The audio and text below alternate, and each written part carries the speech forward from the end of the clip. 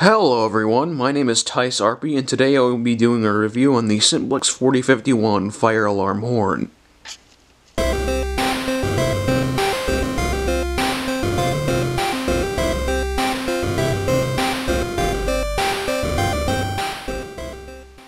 The Simplex 4051 is a 24-volt DC electromechanical horn that was sold by Simplex during the 70s.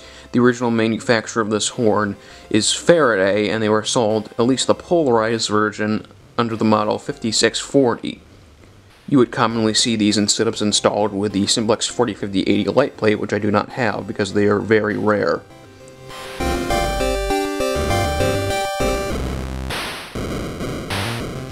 So here's the label itself. Right here, as you can see, it's a type number 4051. It's the 0.1 amp version, meaning it's less loud. The notorious 0.2 amp version is the much louder version that gives the 4051 its reputation as one of the loudest horns ever made. 24 volts and Hertz DC, of course. Alright, time for a demonstration.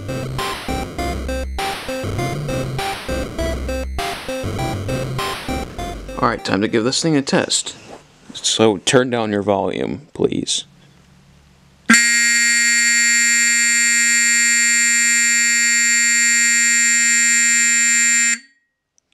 Alright, that's it.